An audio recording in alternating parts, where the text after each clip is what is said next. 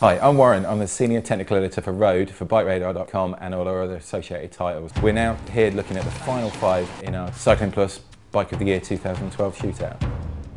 Giant TCR Advanced 3 comes in at a penny under £2,000.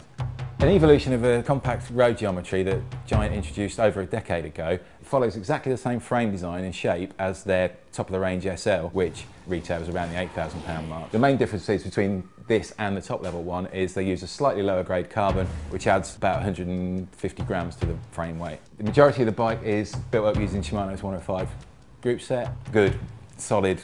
Giant tend to use a lot of their own brand components everywhere else, including their new wheel line. And on this model, it's the PSL1. Rather than just rebranding any other wheel, Giant have spent a few years now developing this wheel range. So we've got a really decent stiff box section aluminium rim, and it's built onto a hub that they've co-designed with DT Swiss. The quality of the hubs is some of the best you'll see at this sort of money. If we move on to the frame, deep overbuilt head tube adds huge amounts of stiffness up at the front end, making this a really nice fast handling bike. Slightly low slung geometry means this bike can really chuck about and have loads and loads of fun with. Weight wise, it's pretty decent too. Dropping under 8 kilos quite easily. Plenty of aerodynamic touches going on. Aero seat post, originally into this aero seat mast, a nice cutaway on the rear wheel. Brilliantly, massively overbuilt bottom bracket, big chainstays, keeps that back end really nice and stiff. When we're looking at components, Giant have done a decent thing and specs a really nice high quality saddle. Up front, we've got Giant's own brand Connect SL bar and stem setup. Long drop on the handlebar means you will spend a lot more time in the drops than you would on a standard bar because it's nice and comfortable to get down.